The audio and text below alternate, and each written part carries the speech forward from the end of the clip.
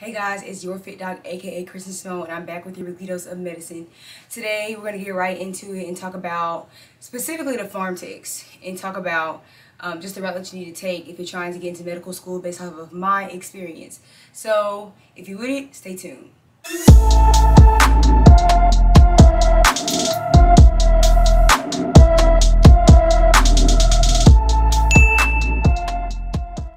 I am speaking directly to pharmacy technicians right now. Not saying that if you're not a pharmacy technician you won't gain anything from this video, because I'm sure there are other experiences that may be similar as being a pharmacy technician as far as applying to medical school anyway. But I just wanted to come and lay my thoughts out to you all to just tell you about my experience being a pharmacy technician and the pros and the cons from how I guess that affected my application as a medical school applicant. So I first worked in retail after I graduated from college in 2019. I worked there for a couple of months at Walgreens specifically, and they were cutting hours, and so of course I got cut first because I was part-time. I ended up working at an assisted living facility for a little bit, and that was different because it was more so like mail order. So we kind of like, you know, shipped out medications to 40 different facilities, and then I eventually got into the hospital.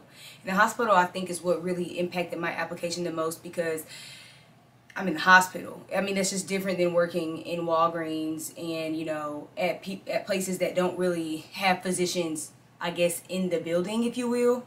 But not only was I working at the hospital, I was working in an IV room, so that was even more specialized. So that kind of created more of a conversation for me as far as like what I did, what did that mean? Because I honestly didn't even know that there were pharmacy technicians that could work in the IV room. So I made epidurals, I made intravenous antibiotics, antifungals, antivirals. We created reconstituted remdesivir, which was an antiviral that was used as an investigational drug during the highs of COVID. So things like that are things that I spoke on in my interviews and in my secondary applications, specifically on being a hospital pharmacy technician. So I would suggest that if you're trying to get into medical school and you don't have any clinical experience, but you really do have interest in pharmacy, but you don't want to be a pharmacist, being a hospital pharmacy technician will give you a lot of experiences to speak on, and it's just a little bit more acceptable, I guess, if you're trying to apply to medical school, because you will have been familiar with the way that the hospital works. You will understand the different moving parts when it comes to a pharmacy tech, a pharmacist, and how they communicate with the nurse, and, you know, how the nurse collaborates with the CNA, and then, you know, they all get their orders from the doctor. So it's really good to just have like that different perspective as a pharmacy technician, because you're not necessarily like with the doctor all the time, or really any other time, but you're able to still speak on like other things that help the patient, that benefit the patient, because you still are you know, doing patient-centered work. You're literally making medications for patients, and nurses need those medications stat sometimes, so they're waiting outside of the pharmacy, waiting on you to mix it, waiting on the pharmacist to check it, and so you are contributing to that patient's care. It doesn't matter how small or little you think your job is. I'm going to interrupt myself real quick and say to like, comment, and subscribe if you feel like so far I'm helping you out throughout this video. If I'm giving you something to think about, if I'm giving you a different perspective, please don't forget to like, comment, and subscribe, and click that notification bell. That way you're notified every time that I post a video. It means nothing for you, but it does wonders for me, so I really appreciate it, and it's free. So thanks, stay tuned.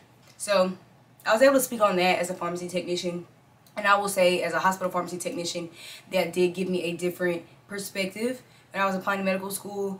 But honestly, I really do think that if you're looking to be a pharmacy technician and you're looking to apply to medical school, I would suggest that you look into other clinical experiences as well. As a tech, you're not really with a doctor. You're not able to see what they do day in and day out. And I think that's just important, not only for your application, but it's important to see if you actually want to do this. So again, if you're looking to be a tech, spend some time being a tech. Enjoy it. Have that different perspective. Have that different experience. Grow.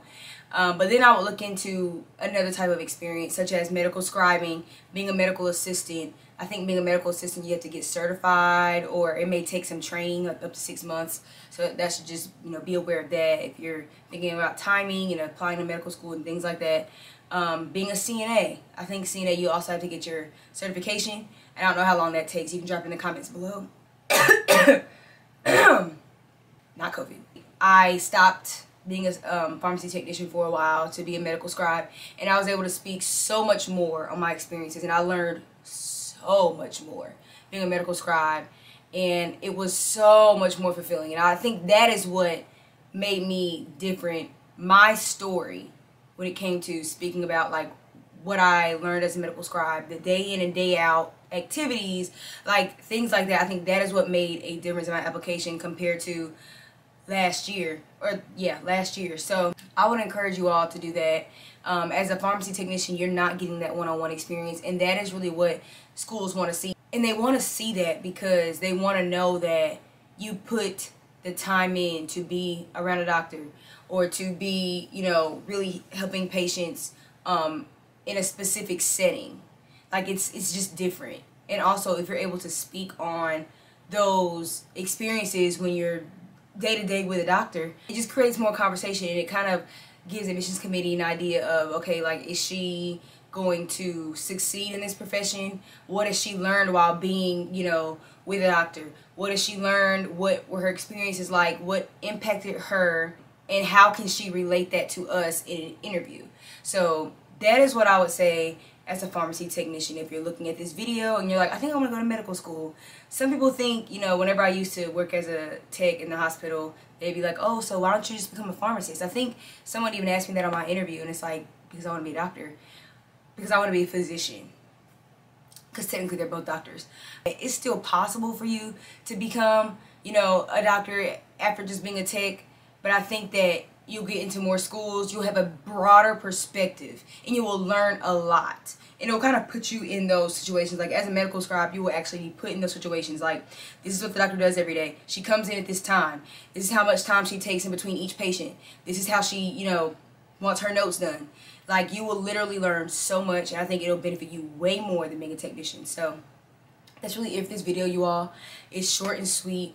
I just wanted to come on here and give my little 2 cents about my experience. And obviously it helped because I got into UNC Chapel Hill School of Medicine.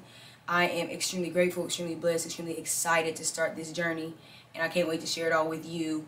And that's pretty much it, y'all. That wraps it up. So again, if you have not liked, commented, or subscribed yet, what are you doing? I have plenty of content coming for you all, and I'm just so happy about this experience. And I just want to share it. You know, I love to motivate and inspire others, and the fact that I really reached my goal and really exceeded my goal, to be honest, it's just so much more inspiring. So again, don't forget to like, comment, and subscribe. And what am I gonna say? And until next time, peace.